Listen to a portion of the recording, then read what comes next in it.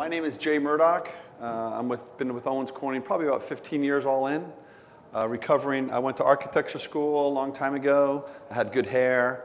I was a home builder, and my wife is still a practicing architect. So a lot of friends that work for big Turner Construction, they're home builders still, so I get to live vicariously through them.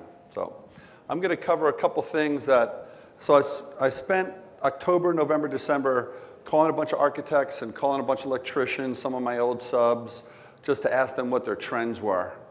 I'm not going to go into, if you subscribe to a variety of different journals and newsletters, NHB publications that are telling you all the different trends, I'm not going to cover those because I think those are pretty well documented. I'm going to try to draw out what is unique that I heard from some of my builder friends and subcontractor friends. Because we have lawyers at Owens Corning, I had to clean that up a little bit. So I had to take out some of the character of some of the things that my buddy shared with me. So really, are we home builders, folks right here? Are you home builders? Okay. Distributor. And whereabouts? Alaska. All right. All right. Fantastic. Everyone else is Owens Corning people. Yeah. So I figured out who's in the room. I got that part done. I'm going to very quickly go over some long-standing issues. So when I was calling builders and trade subcontractors, they wanted to talk about a whole bunch of different things that I think have been in place ever since they were building the pyramid. So I think there's some consistent things that every builder or contractor has been dealing with forever. I'll hit on a couple trends that are hitting home for the different trades today. I'll kind of paint a picture of what's coming at you in the next couple years that you may not see what's coming at you. I'll also talk about some solutions.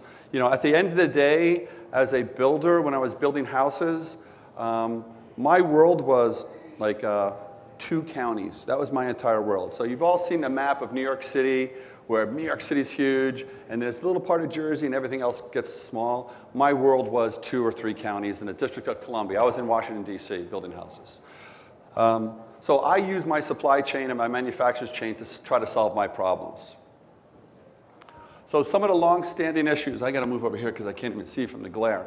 So some of them are basic business operation stuff, Business 101, and then there's some design, construction, and code issues.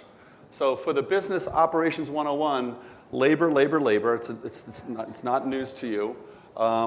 Getting access to some of the subcontractors who are doing work in homes, existing homes, as opposed to new construction. They had to have a higher standard of care who they hired because they're sending someone into someone's occupied home. So their criminal background record, DUI, all those other things they had to take a look at. Financials 101, cash flow and profit margin. It's a notorious thing, but it's really amazing how many subcontractors, they're making money, they don't know why they're making money, they don't know what their profit margins are, they don't know what their sweet spot is in terms of scope of work and job. So it's amazing that stuff's still out there, but it's out there. Reading plans and specifications to able to read a set of blueprints continues to be a problem with some trades. They're just not trained to understand, read a set of blueprints and look at how the framing should go and how the plumbing needs to be split on maybe hopefully not a joist, all these other things that they continue to have. And that has a ripple effect into putting together a good estimating and bid package. If you can't read the plans and specs, how are you going to put an accurate bid package together? And if you can't read a set of plans and specs, you're not asking the right questions to get to a smart bid package. Change order, capture, and management, that's a sinkhole. Actually, for 2 builder friends, small builders in my area, I do the change orders for them to this day. Their wife is the CFO in the office doing the billing and paying, and I just, because they're my buddies, I was like, just send me what your change orders are, and I do them for them, send them back to their spouse who does all the change orders. Otherwise, they wouldn't get paid for them. They're great carpenters, so these trades are really, really good at what they're doing. Whether it's an HVAC, installation contractor, or electrician, they are not by nature good at doing paperwork. So that can be their sinkhole in profitability and get them in a lot of trouble. Succession planning is a bit of an issue. If my kids don't want the business, what am I going to do with? Those are some issues. Now the design and construction issues that I run into, and this is, again, this is not a new trend, this is everywhere. Even on my wife's own jobs, I'm like, hey, you haven't provided a chase for HVAC and plumbing. there's nowhere to run all your mechanicals. So frustration from builders on just basic neglect like that. The National Electrical Code, and I don't know why this came up so much, but there was a lot of kind of angst around the outlets, the National Electrical Code, and where outlets are required in the kitchen. Because you've got these fancy kitchens, you've got a countertop, a wall, and maybe that wall is glass, not a lot of cabinets, and there's nowhere to put the outlets to meet the National Electrical Code. So today's job inspectors, building inspectors, they've not come up through the trades. Like in my day, the plumbing inspector was an ex-plumber. A lot of the inspectors today are classroom trained, and they don't have that field experience. Inconsistent application of the code. If in Fairfax County, the People's Republic of Fairfax County of Virginia, I have 3 inspectors that interpret the same code differently. I just wish they could be consistent in their application of the code. Material theft. I think when I was doing my purchasing, I thought I had been the largest purchaser of 25-foot measuring tapes, in the nation. So where they went, I don't know. I learned to spray paint them orange, that were mine. Yeah. So, and fighting low quality competition on the bid price. So that's just a frustration. So these are not new trends. These are universal, and there are a whole bunch of others. All right, so macro trends, some very high level trends that really are hard to, you're not going to be able, it's not going to show up in your bid package. You're not even going to know it's kind of there, but these are, I call the silent things impacting your business. So for any subcontractors servicing the home building industry, all of these things are conspiring against more people building houses, qualifying for houses, or getting into homes. So it's not really on your radar. You see a lot of news about this, but immigration reform, and I'm sorry, but in many parts of the country, we just don't have the labor to go ahead and do the work. Legal immigration reform is needed so that labor can come into the marketplace. Dodd-Frank reform, that has to deal with whether people can qualify for a mortgage. Housing finance reform, qualifying for a mortgage. Student loan debt. Kids today have $100,000, $200,000 in debt. That's going to postpone them buying a house for 5, 7, maybe 10 years. So that's going to be a drag. Again, it doesn't show up in your local business because it's such a high level. Tariffs, the tariffs recently, you've seen them in the news. Softwood lumber from Canada, steel, and aluminum. Flood insurance, wetlands, some of these are very, very unique and specific to you. The Stafford Act, so all this federal money flowing into Texas and the Carolinas because of the flood and hurricane rebuilds. With that money, $2 billion is going into Harris County, Texas, and Houston for the rebuilds. But with that comes all these strings attached that people don't fully understand. And that drives up the cost of your housing or delay your project cycle times. So some trends that are hitting the trades today. So legalized marijuana kept coming up all the time. Now, that's not just unique to subcontractors, it's everybody across the board, but the subcontractors don't have an HR department or personnel department. They may not have an employee manual. They don't have the band of resources to figure out, hey, how do I deal with this law that says like this guy's allowed to smoke weed? And how do I cut them off? And for medical purposes, it becomes another issue if they've got legal reasons to use marijuana. So that is an unknown thing right now that some subcontractors are working through. Safety, the OSHA, even though the current administration has kind of postponed the confined spaces rule, OSHA has a rule out. It's not going away because the administration has said, well, we'll put a stay of execution on that thing. But for confined spaces, so in a tight crawl space or a really tight attic, there are good standards of practice of you can't just send someone into that attic or that crawl space to go work by themselves. You got to have someone monitoring to make sure that they're okay. So how to comply with that. The structural requirements for wind load and load paths and all the hurricane clips. Some of these issues really aren't new. They've been in the code for a couple generations, maybe 2 or 3 editions, but candidly, they've not really been enforced. And all of a sudden, we're getting questions from framers saying, hey, what's going on? Or builders saying, I've got this new code requirement. It's like, well, actually, it's been in the code for a couple cycles. It's just never been enforced. So we're starting to see enforcement of old code provisions. Sprinklers, energy code issues with respect to doing blower door tests. So at the builder show, you're probably doing blower door, you've probably been doing it for 15, 20 years in Alaska. but it's very new in certain markets. Oh, you've been doing them? No, I'm Alaska. Oh, you're Alaska. I'm sorry. You're doing the blower. Well, it's a new phenomenon to a lot of builders to do a blower door test, an air leakage test for the envelope. Same thing with duct leakage. The HVAC contractors are starting to have to do duct leakage testing. Oh, you're in California? Okay. Well, California, you guys are special. You do everything right, right? Well, anyway, the energy code in California has been very strict, and you've been the leader, although some people are catching up, Yeah. Exterior insulation, continuous exterior insulation. So that's, you put like, hey, we make pink foam. We love pink foam on exterior houses. But the marketplace reality is some builders just aren't cool. They're not comfortable doing it. They have fear of it. So they don't want to do that if the code requires it. They're trying to find some other way to maneuver in the code. Oh, I love this one. And this is one I had to clean up a little bit. Designed by social media. So, the tile contractors are sick and tired of hearing someone saying, oh, I just want this. And the tile guy's like, well, give me some specs. What's the grout color? What's the tile? So designed by Pinterest is actually, it's a phenomenon I'd never heard of the builder's like, I need a set of drawings and plans. I need to do a change order. I can't do a screenshot of your Pinterest page and do a change order. So that was very interesting. Indoor air quality, consumer are hyper-focused and paranoid about indoor air quality. They don't necessarily know what it is. It could be VOCs from chemicals off-gassing of whatever's going on. It could be mold and mildew because they're hyper-focused on their children and their infants. But that seems to be something that causes fear and concern with a lot of trades. Comfort issues, all the HVAC issues on manual J, manual D, and how do you size your equipment and duct leakage, that's been in the codes and standards for quite some time. In certain markets, we're finally seeing enforcement of it. So it's not a new thing, it's just now it's gotten sunshine on it and focus on it. Let me see. No one reads plans. Yeah, building department experience. So this is after the recession, the Great Recession, all these people left the housing market, okay? Building departments, their talent got let go because they're dependent on, guess what, permits. So the revenue for talent, gone.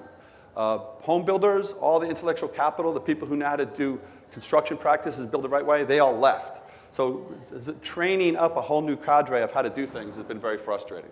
Now, these are easily solved by the builders looking to your supply chain, building manufacturers, and even building departments to probably solve some of your problems.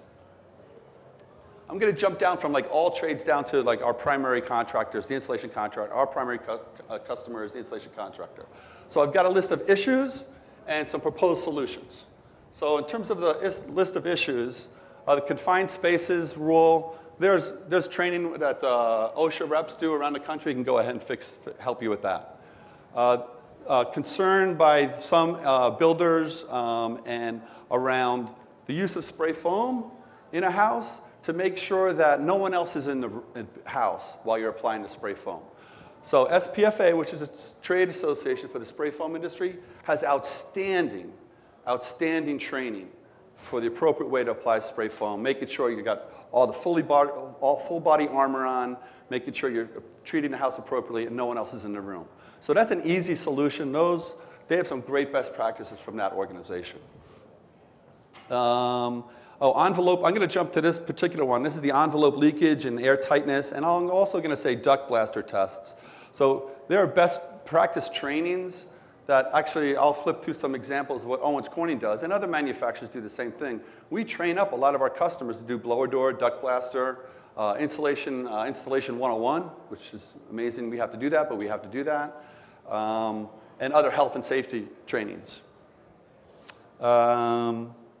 Unvented attics, solar and battery in the code. So California is one of the first to adopt solar into the building code.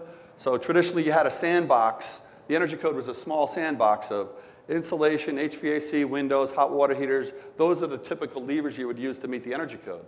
But in 2015 and the 2016 code, California introduced solar as an option, a compliance option. So in the 2016 energy code, the California Energy Commission had made improvements to the envelope. And at the 11th hour, the Energy Commission said, oh, if you don't want to do those improvements in the envelope, just put some panels on the roof. So that's been very interesting and disruptive. We're starting to see use of mineral wool in wildland fire zones and in New England.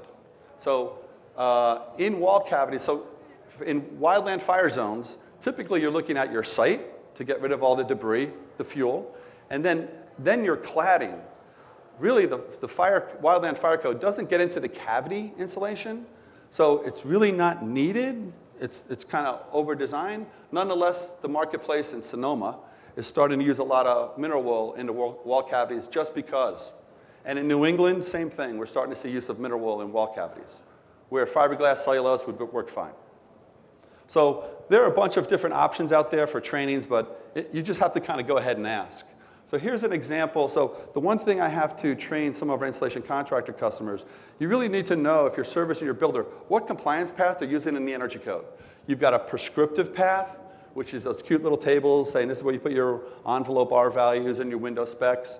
And then you've got another prescriptive path, but they can use a software called like ResCheck. It's a DOE software tool that does a U-value analysis. That's one other tool.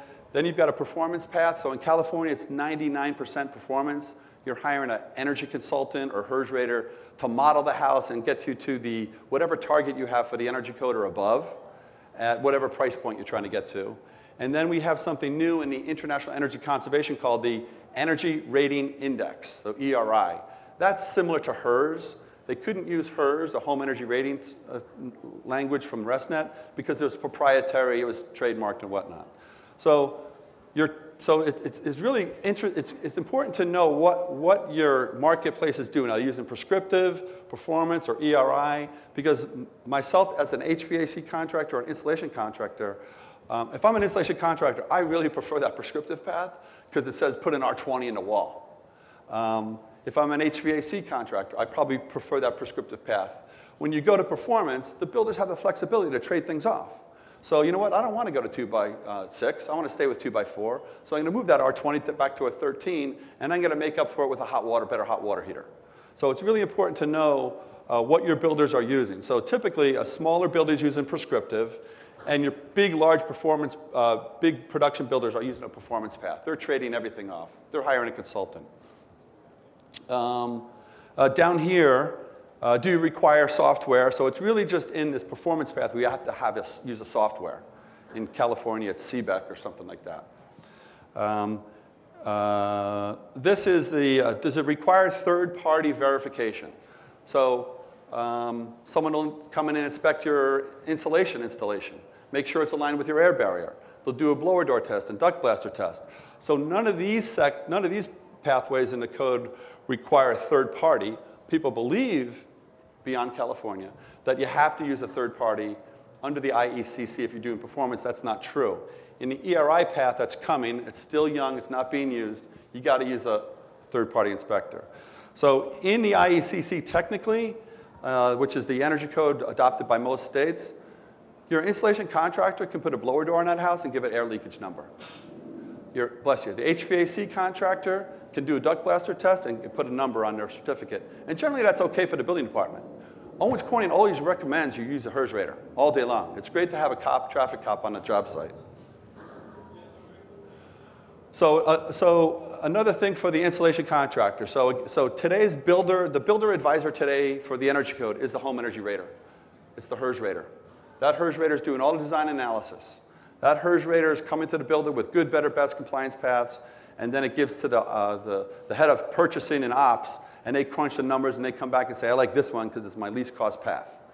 Now, in the current day process, that HERS rater is doing everything. They're doing energy modeling, looking at solutions, they're doing inspections, and they're even doing rebate processing if you're in a utility program. So they're doing all that paperwork, which is a nightmare, a paperwork sinkhole. They're doing all of that for the rater. And the rater's on site doing inspections. Really, the spectators in this process, it's probably a harsh term, is the HVAC contractor, plumber, the framer, and the installation contractor. That HERS rater's defining what your scope of work is going to be. So for the installation contractors in states that maybe aren't fully performance path, so states like Pennsylvania, New York, Ohio, Minnesota, have a lot of homes that follow the prescriptive path. So what we try to teach and coach some of our willing installation contractors is that, hey, you should start inspecting your own work before you leave that job, so you're not beholden to the HERS-Rater number or another trade coming up and screwing up your air seal package. Before you leave the job, you should put a blower door on that house so you know what the air leakage number is. And the rater is only required traditionally, besides California, where you're doing Energy Star, where it recalls for it, the DOE Zero Energy Ready Home, LEED, and the ERI path. That's only where the codes and programs hardwire a rater. Most building departments around the country, exception of California and maybe Florida, they're happy to take a duct leakage number and an envelope leakage number from anybody. The builder's got to sign off on it. So BPI has some trainings on very basic duct leakage and envelope testing. So we do that for customers. So do other product manufacturers. So hard to read, but this is a brochure that we have on all the different trainings that we do for some of our customers. This one right here is the infiltration and duct leakage test. It's not like a whole week-long course, classroom, because you know you don't have the time to send your crews to go do that stuff. It's blower door basics, how to calibrate the blower door, and duct blaster basics. And when you're doing the blower door, whether you have the attic hatch open and closed and all kinds of other things you need to be aware of. So we do that for a lot of our customers. We also do, in some markets, we have a healthy home evaluator if that's required. Typically, and that's affordable housing or public housing, where they want to have that kind of assessment, not single-family detached. We'll do HVAC. So the other challenge is the HVAC contractors, I think it's 2 tons. I think you need 2 tons in your house, as opposed to doing the load calculations to figure out what you really need. We'll do trainings on Manual J and Manual D for the ACA manuals. I've been through that. And I realized why I failed calculus 2 or 3 times, and I went into architecture school. But these are very, very comprehensive, very good trainings that we offer to our customers, as do other manufacturers. Certifications for refrigerant charge, the NATE trainings for HVAC. So on the business side, I talked about earlier, like, hey, people don't know what their P&L, they don't know if they're profitable, they don't know what their margins look like. We'll do business coaching. We will do market and lead generation for subcontractors. Traditionally, those guys who are going into existing homes and need to kind of do that.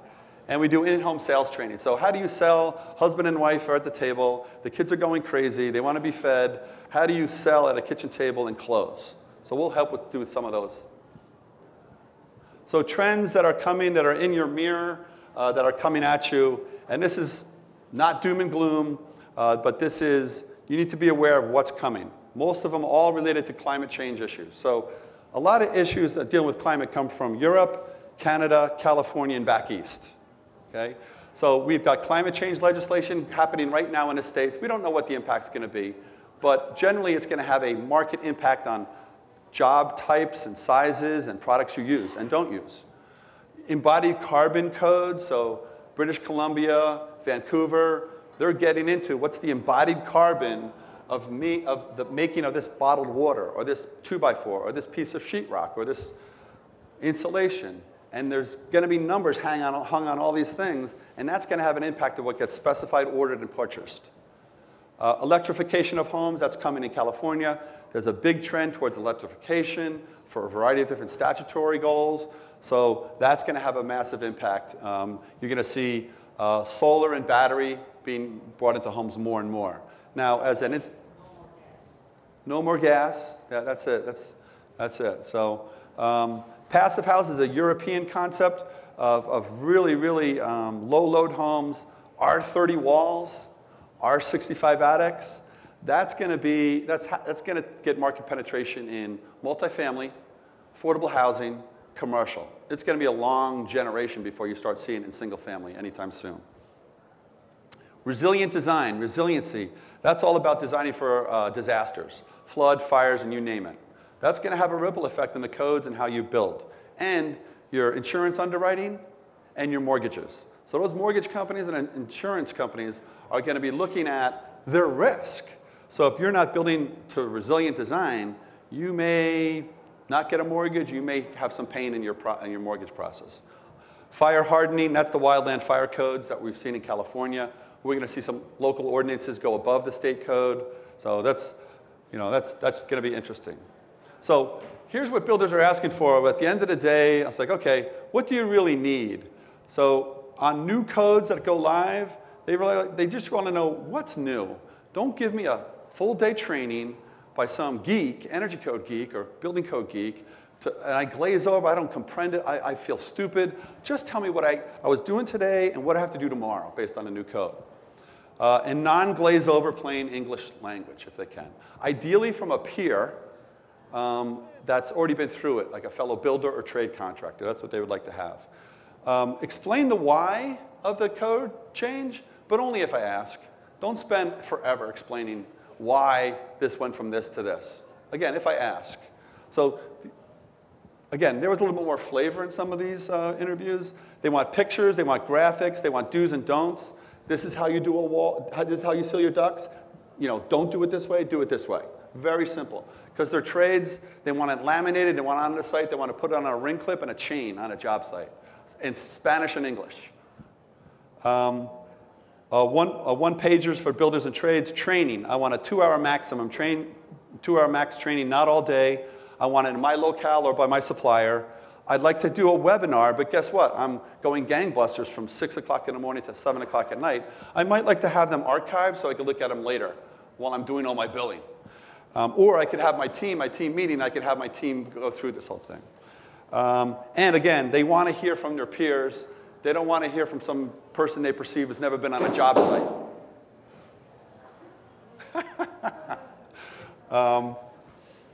Code compliance and inspection. So they would like inspectors to be consistently wrong or consistently right. Just decide. And fix the wrong and right later.